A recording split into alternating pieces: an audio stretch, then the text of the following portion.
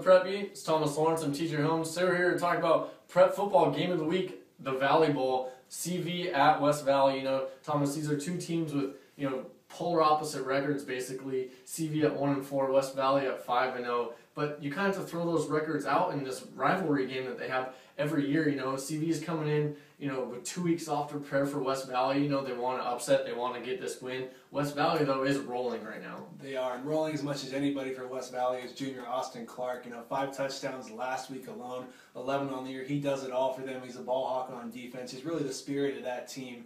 And one thing I know that CV coach Matt Hunsaker was telling you about this week's game is that Central Valley is going to have to, one, play a fantastic game to win this week, and number two, they're probably going to need a little help from West Valley, but West Valley hasn't really done that for anybody this year. No, and they really haven't turned the ball over, and that's a sign of a really good team, is you take care of the ball and you protect it, and West Valley really hasn't done that at all, turned the ball over. Looking at the other side of the ball, on the defensive side for West Valley, that 3-5 defense, they're going up against a CV team that runs a wing T. West Valley really hasn't seen that wing T yet this year. And they kind of run their own version, a little shotgun out of it as well too.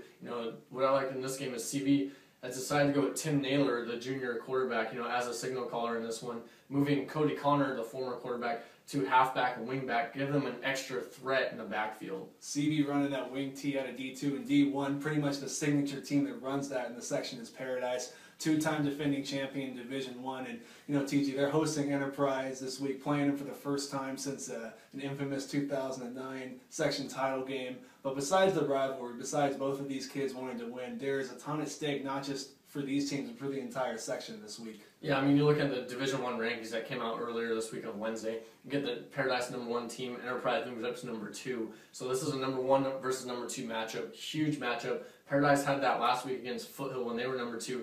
Took care of the Cougars. Now they get Enterprise at home the week after Foothill. So this is a really big game for both these teams to really get that that early edge on that #1 seed and elite and towards the league championship, because the winner of this is still going to be undefeated in the league.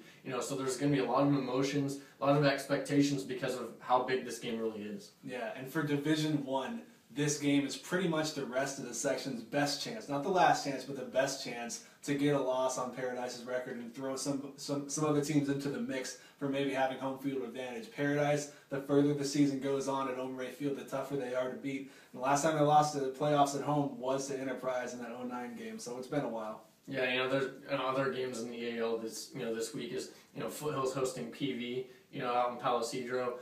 Foothill throttled PV 42-0 last week. PV got handed to him last week at West Valley, 42-7. So, and one thing that Foothill's really got going for them, other than that their offense and all the other playmakers and everything have, is that under Brian Hamilton, they really take care of business coming off a loss. Yeah, and over in West Reading, Shasta hosts Lassen, a non-league matchup, and for Shasta, a good chance to put together a 2-game winning streak and kind of really get their season rolling, the best it's been so far. And they're up against a Lassen team that's been tough in years past, but a bit depleted. So, especially with Avery Hawley in tow, it should be a good week for the Wolves. Yeah, and then rounding up the rest of the EAL, Red Bluff's going to Chico. Both teams still in search of their first league win right now, and this really could be a shootout because both teams can put up points, as we've already seen yet this year. Yeah. And that's going to do it for the prep football previews this week. Check out preppy.com for scores, highlights, scoreboard, everything you got, blogs and tweet